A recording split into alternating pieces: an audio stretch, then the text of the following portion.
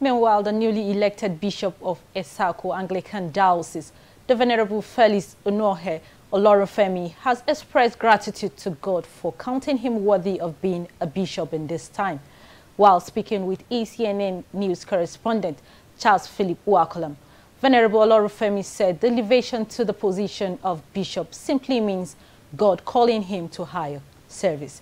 He believes in the faithfulness of God as he trusts him for success in Etsako Diocese. By the grace of God, I would like to say that this elevation is a call to higher service. And like the scripture says, no man takes the honor to himself. But I believe God who has called is also faithful. And I'm trusting him because by strength shall no man prevail.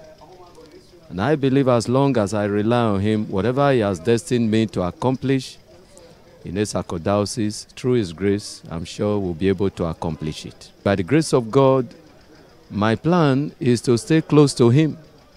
And as long as I stay close to him, I know whatever is needed will be provided by him.